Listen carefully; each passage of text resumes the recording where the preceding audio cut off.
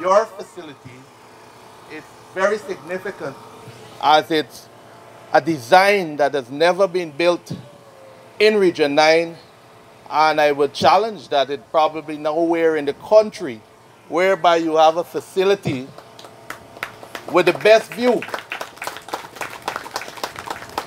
view of your surroundings, which is rich with its, nature and all that it comes with. And we can say that this would be a design that would foster in other parts of the region, and you have had the opportunity to benefit from it first. We know the kind of hardship that people would go through to Suriname for medical treatment. And of course, the health worker would be stationed over there. Now, you don't have to go far.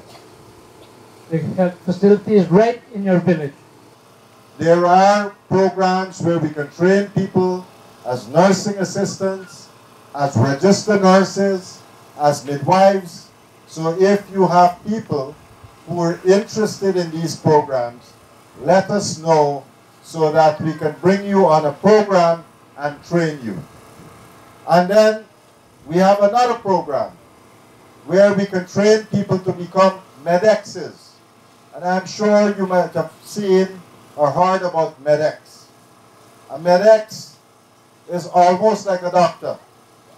We train them, then we send them back into the region. So if you have a young person with enough qualifications, make sure you identify them, let us know, we can put them on the medex program, and then they come back and they will be serving your community.